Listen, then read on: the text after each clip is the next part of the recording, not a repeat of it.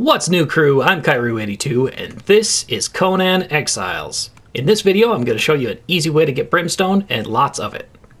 To make this easier on you, you're going to want a gas mask or a sandstorm mask. The easiest way to do that, in my opinion, is to go with the Religion of Set and upgrade to the Altar of Set. And that will give you access to the Setite mask, which counts as a sandstorm mask. And it will also help protect you against noxious gas, which is going to be a problem where we're going.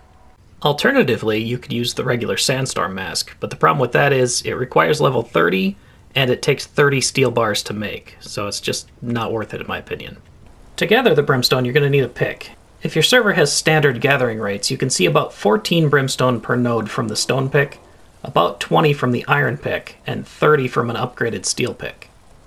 The place we're going is called Shattered Springs. It's on the west side of the map. It looks like it's a big oasis kind of place.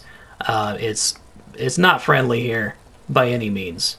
And as soon as you walk into the water, you start taking noxious gas damage. So that's where the sandstorm mask comes in. But you can get to at least this node here without the gas getting to you. And there might be one over there. You can survive a little ways in. It's not going to kill you instantly, so if you don't have a sand mask, that's okay. If you find that the sand mask isn't actually working for you, and you've got it on, you're in the water, and you're still taking damage, try walking completely out of the water.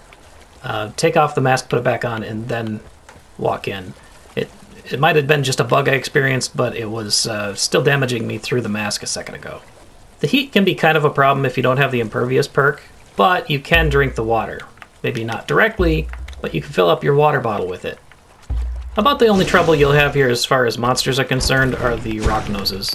But that's okay, they provide extra brimstone. Well, sometimes. All this brimstone can get heavy, so you might want to build a little hut nearby so you can drop it off, come out here, and mine the rest.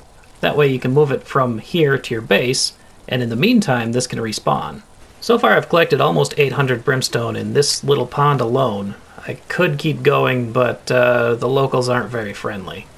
One more quick note on the hut that you build out here. Make sure you bring all the components with you to build it, because there's not much to work with. There is some wood with these creepy trees and some stone, but I'm not seeing any plant fiber to make the twine that you'll need to make the doors and the bedroll. And there you have it, a bunch of brimstone to make whatever you want, a bunch of steel or bombs or whatever.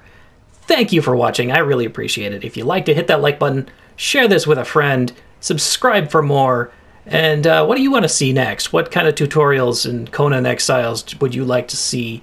What are you having trouble with? What do you see in this game that you like, that you want other people to know?